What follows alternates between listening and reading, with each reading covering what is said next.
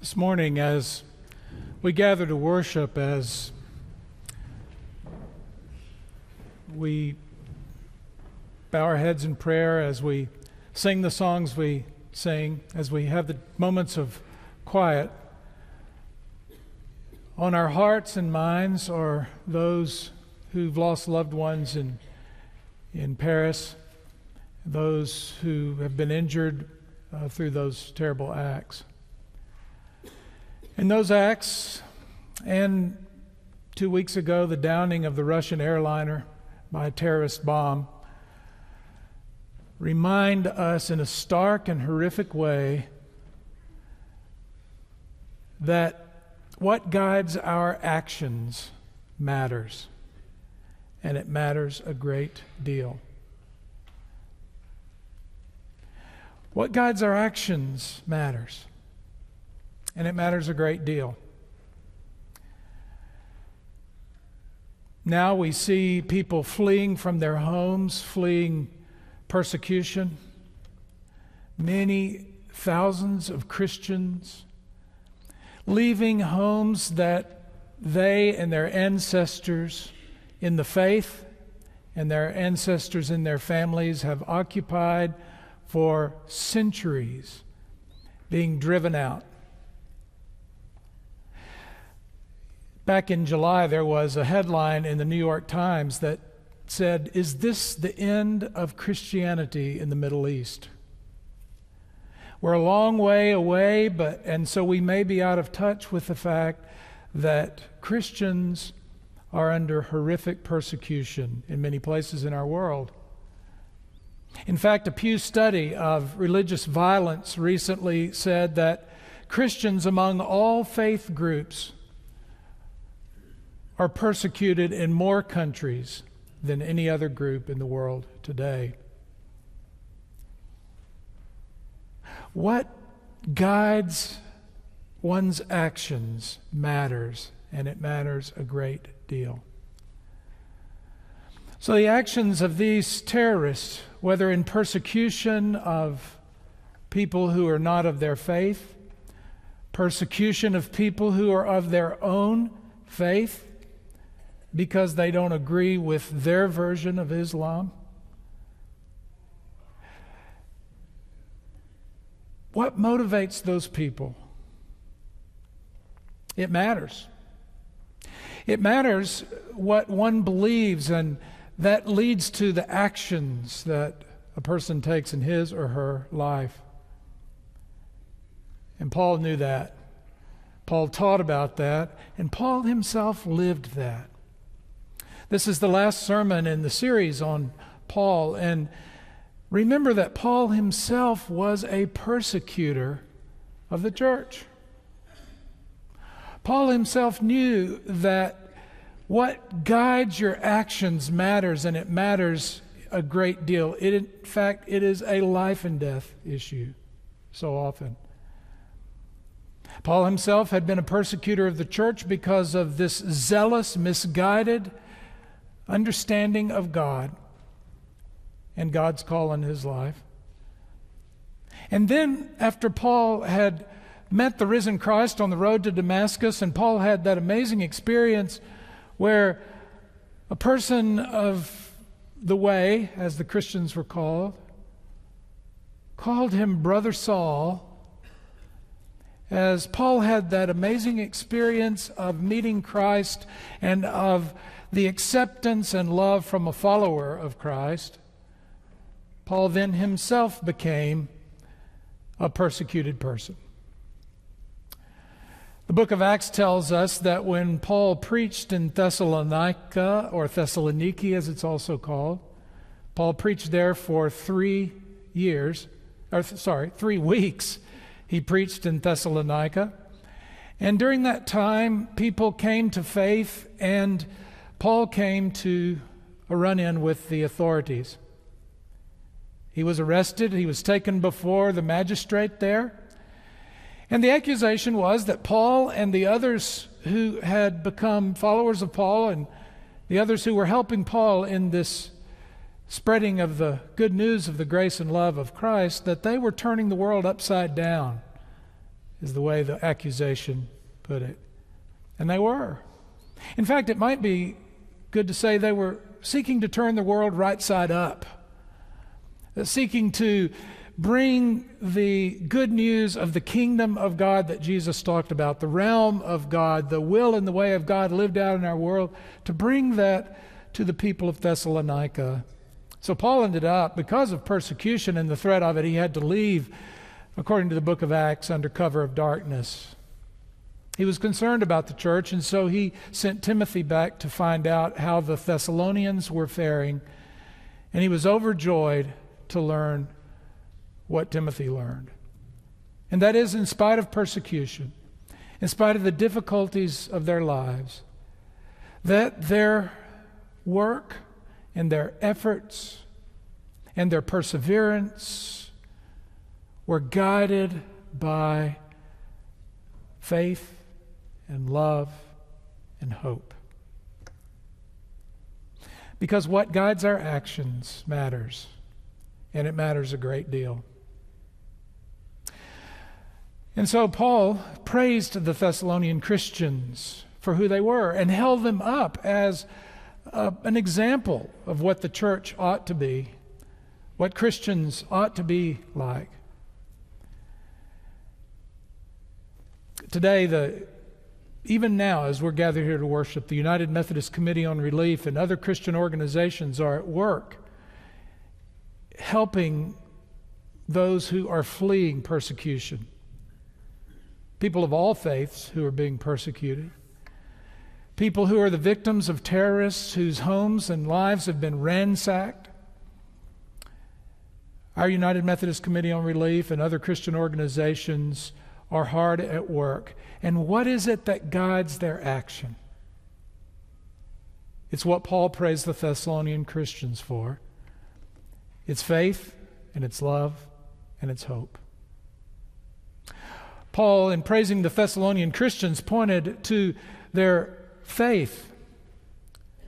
Your work that comes from faith, Paul called it.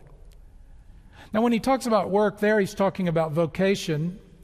That's a good translation for the word he uses there. Vocation is one's calling. It's not just what you do for a living, but it's what you do with your whole life. It's what you do in volunteering, in playing, and in working, and in worshiping, and in giving, and serving. It's all that you do. That's your vocation. And that vocation, that work, was guided by their faith. And the word can also be translated, by the way, their faithfulness. By faith and faithfulness. Their faith in Christ and the faithfulness of Christ and their faithfulness in following God's call on their lives. That's what motivated and guided their work. This notion of our faith being a part of all that we are in every aspect of our lives and throughout the span of our lives is so central to who we are as people of faith. It's central to what we learn about the life of faith in Scripture. It's central to what we see in the lives of those who've had the biggest impact for good on our world. It is not just in one area, and it's not just in one era of life, but throughout all areas of life and throughout the whole lifespan. Rabbi Philip Pohl, in his tradition, talks about the importance of this. And he says that he has, with his congregation, tried to instill this notion of bar mitzvah or bat mitzvah for the girls, not being just something that happens at age 13, but that throughout life there ought to be this time of examination, this time of learning, this time of committing oneself to one's faith. And so he says, every 13 years we ought to have a recommitment like that. Now think of what that would be like for us as Christians in the congregation. We have confirmation. Confirmation is the time of paying attention, especially close attention, to one's faith, of learning in that period of time what the faith is about, of coming to the place of standing before the congregation and making a commitment of one's life and faith to Christ. But what if that happened not just when a person is young at confirmation, but what if it happened every 13 years? As the rabbi suggested to his congregation. What if every 13 years we had that kind of intentional recommitment and thinking through, how does my faith guide my actions? So that at age 26, just when you're into your career or vocation, just as you're deciding all the ways throughout your life, your whole vocation, your career, and perhaps new family members, what does all that mean, and how will it guide my life at 26? And then at 39, midlife, what do I do with the second half of life? And what does it mean to pass into that midlife time? And how will my faith inform my living and my action? And then at 52, maybe it's an empty nest, or an empty nest is approaching. Maybe it is a focus on the final lap in the vocation, or the career, I should say. What does that mean? And then at age 65, retirement. I love the term that Merrill Lynch used to use, retoolment. Retooling for that period of life. What if we focused again and made new commitments at that point in life? I think the rabbi has a great idea. What do you think? What do you think if faith so informed and guided our actions that we had these periods of celebration and recommitment throughout our lives? Well, whether we celebrate them every 13 years or not, that's what we're called to do and who we're called to be.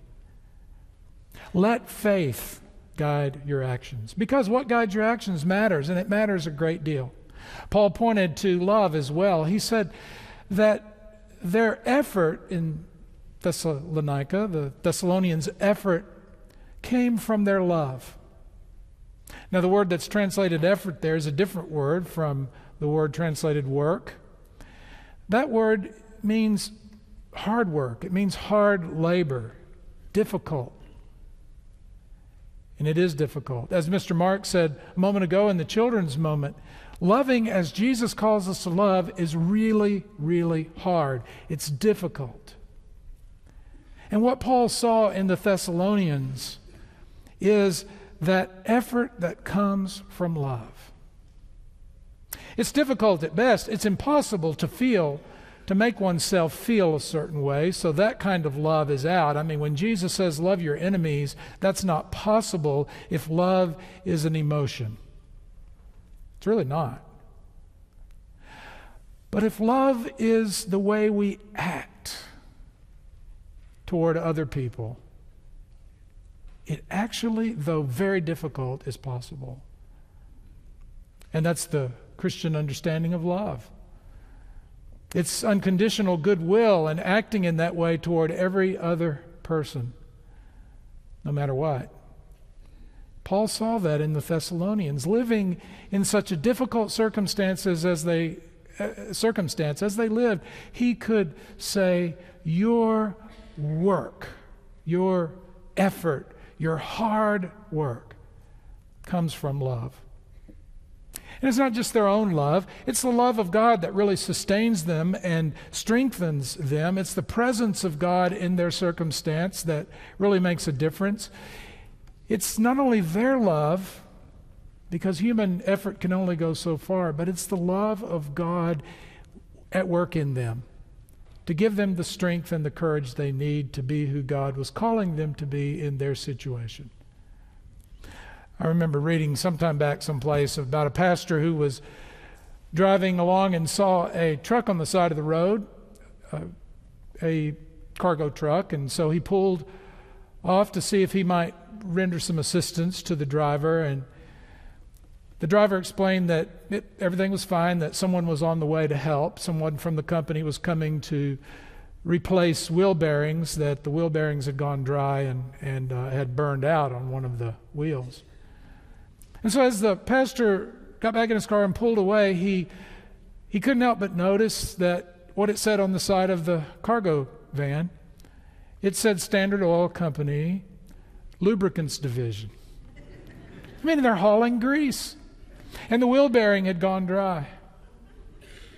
He said that's a parable for us sometimes. You know, we're called to carry this message of God's love. We're called to live and let love guide our actions.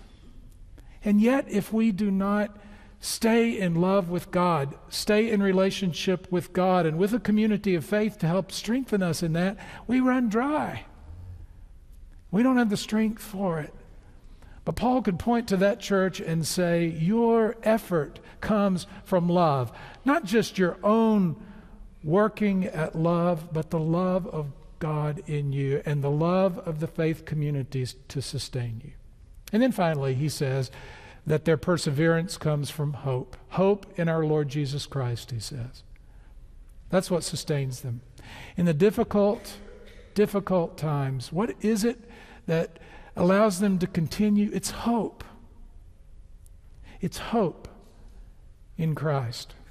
It's hope that comes from knowing they're not alone in that. It's hope that comes from knowing that this vision that Christ has for the world, this kingdom of God where God's will is done on earth as in heaven,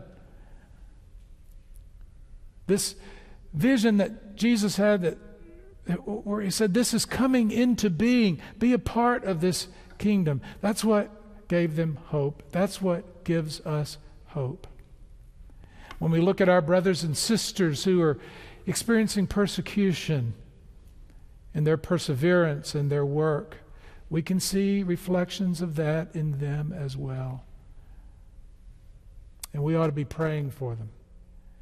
We ought to be working on their behalf in every way we can to support the ministries that are supporting them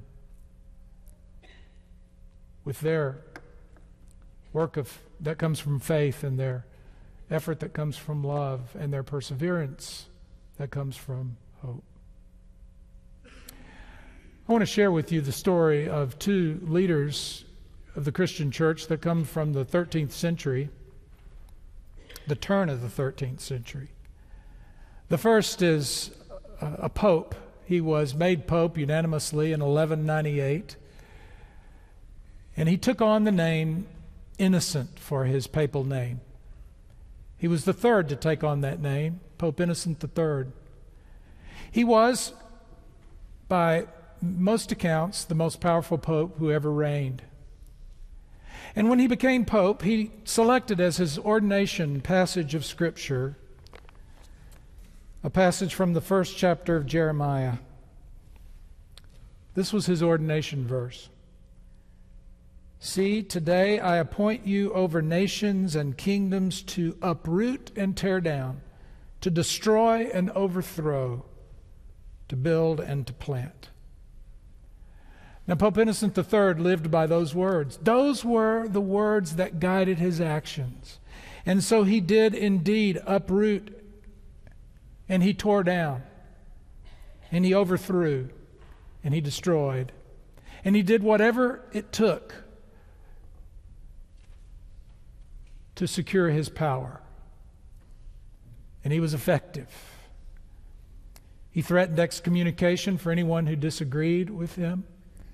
And he had the rulers of the world quaking because of his power.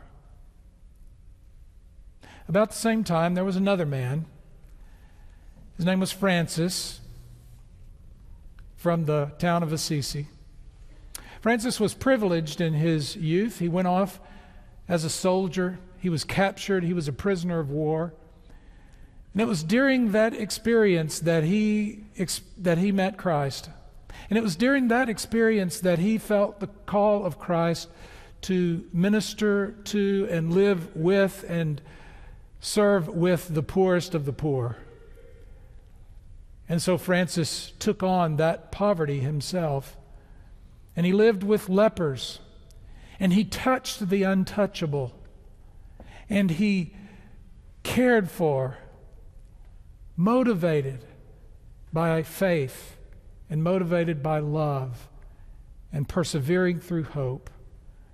Francis made a difference in the lives of many.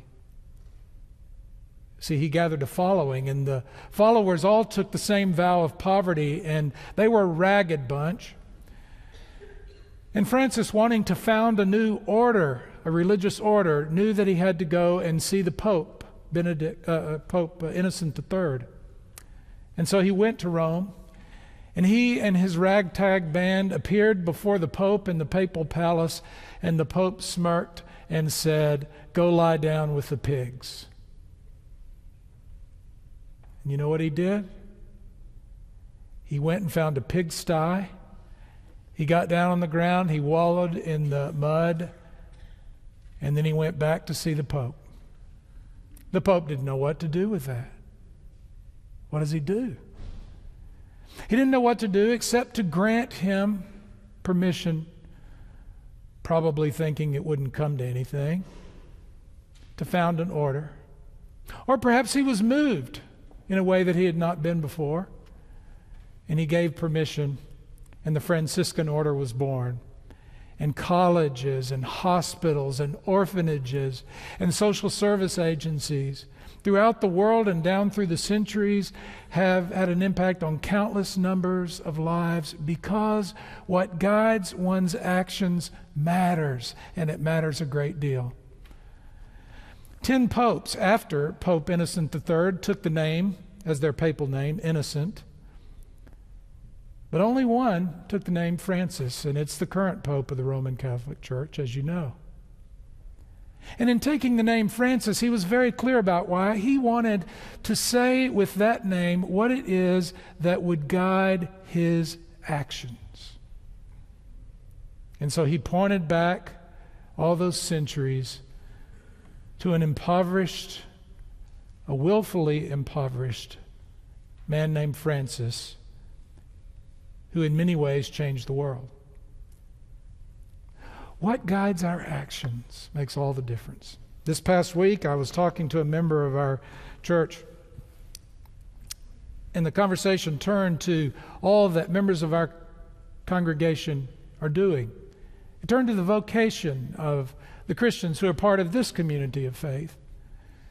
She pointed out that her Sunday school class has a fair amount of absenteeism because some members of her class are teaching children, or they're volunteering in the Welcome Center, or they're helping out in the office, or they're doing something else to be of service as greeters.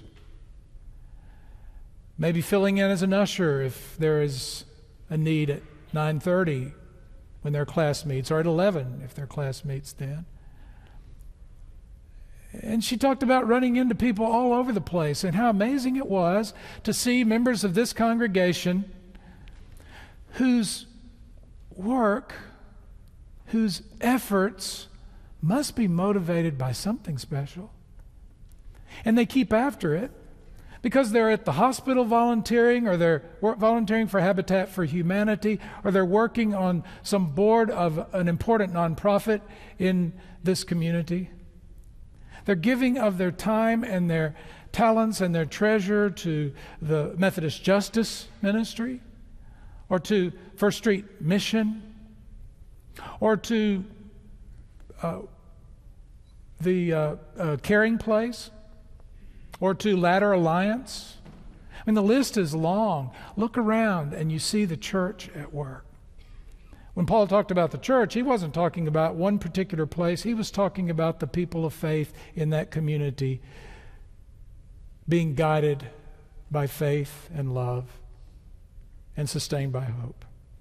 As we go from this place, let our lives be so guided. Amen.